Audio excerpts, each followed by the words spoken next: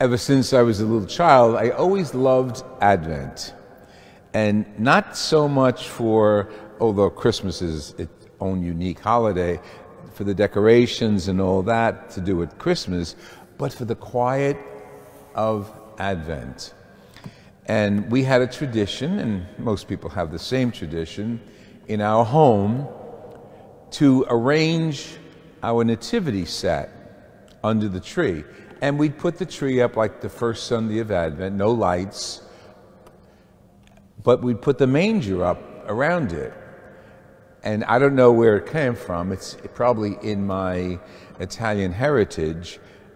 My parents accumulated a lot of little figures, sheep and shepherds and kings and so on. And I would play with them.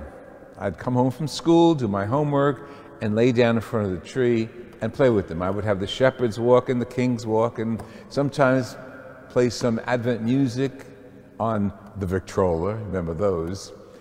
And I just loved it. I just loved the quiet. And going back to school, it was Catholic school, we, of course, light the Advent wreath, and the theme was purple. So it was a quiet, even though outside was busy, it was a quiet, and I think it still is, a quiet period of reflection and of connection. But connection to whom? Today we commemorate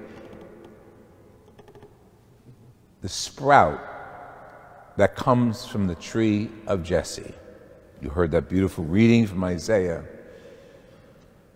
Without really knowing what he was talking about, the people of Israel heard heard Isaiah, and they had to follow the metaphors right to the conclusion. And it was a day of hope that was being predicted to the people of Israel. And it starts out that a shoot, a little branch, would sprout from the stump of Jesse. The stump is the last piece of a tree left in the ground before the tree is broken, knocked down, cut. And out of that little stump, a sprig is flowering. Now, Isaiah is not talking about horticulture. He's not talking about gardening. He's talking about the history of the Jewish people and the longing for the flower of that tree. We don't know who it is when he wrote this, but he's tracing it that when this tree flowers, all will be at peace. God will return with justice. He will take care of the lands afflicted. He will make it so peaceful a period on his holy mountain, which is Jerusalem, that a wolf and a lamb can hang out, a baby can touch snakes, a little child could lead them, the cow and the bear would be neighbors. You know, this is a kind of mixed up zoo he's describing.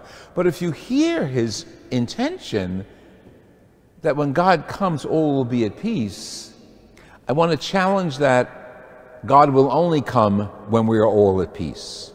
That's not what this says. I just said that. But it's up to us who are members of the tree of Jesse. How are we members? The flower of that tree is Jesus. That's why this reading is so significant for us during Advent. The root of Jesse will be set up as a sign to the nations, and all people will seek him. That's Jesus. Now, this was written like hundreds of years before Jesus himself was born and came on the scene. So it was part of the predictions of the prophets and part of their Advent, their period of waiting. We're in the second Advent, the period of waiting for the return of the Messiah. But we have the rules of the Messiah right here. We have to be at peace with each other. Justice shall reign. We have to take care of the lands afflicted. This 21st century, that alone is a conflict, because where we are geographically, but I think it's pretty regrettably ordinary throughout the country. There's so much affliction. So many are afflicted with poverty, with homelessness, to the point where we put a bridge between them or a wall between us and them. Socially, here in our own building, our own church. How often have you come into this church and been accosted by someone who is, I don't want to label him or her homeless, but questionable. I don't want to be a judge, but questionable. Carrying junk, carrying luggage, carrying weird things. And they're not coming here to pray.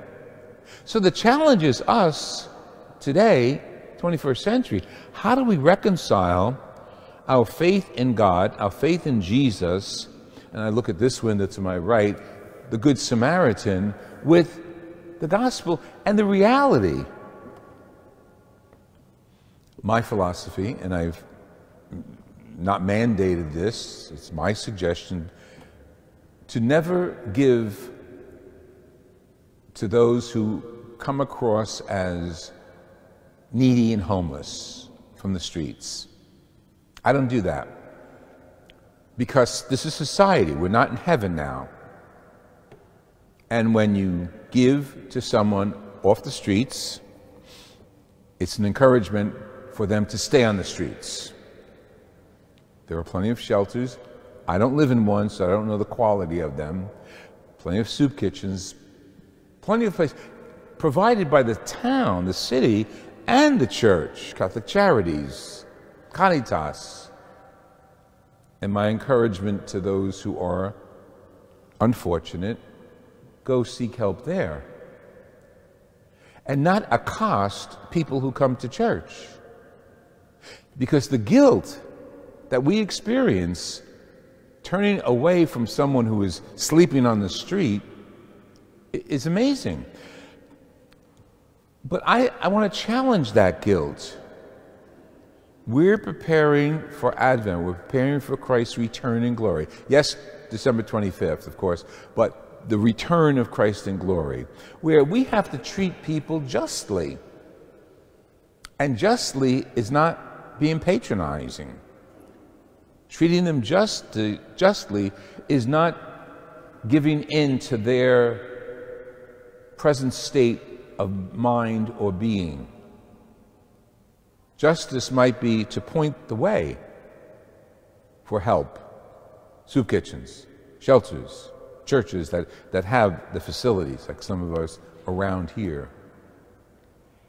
And the guilt that comes by us not doing that, I think, is the work of the devil. Really. Makes us feel guilty. Here you're coming to pray, here you're coming to talk to Jesus, and you don't care for this guy on the street. And again, the Good Samaritan. See, Jesus, in a sense, set us up when he told a story like the Good Samaritan. The society was different then. There's a lot more available to the poor in society. Our collections go for that. I mean, not only diocesan, but parish, and there's so many charities that are helping the poor. We're part of an institution, and I think using that institution to advance justice is appropriate. It doesn't mean treating them poorly. It means treating one another justly. To the point where we should be able to come into church or walk on the streets with a sense of peace. That's our goal, with a sense of peace, where a baby can touch a snake and a bear can lay down with a lamb, and a lion and another animal can walk together. That's the goal, peace and justice. But the journey to get there is long and arduous. We're members of the tree of Jesse. Jesus is our root. And at times we need to prune the tree, at times we need to fertilize it, but always focus on the flower, the bud of the tree of Jesse, Jesus. We're living in a very difficult, challenging time in our society and in the world. But keep our eyes on Jesus is important. Keeping our eyes on Jesus is necessary. Lighting the 4 candles of Advent historically reminds us what we're doing. Reflecting on the Holy Scriptures, again, what are we all about? Keeping our eyes on Advent as we prepare the way of the Lord.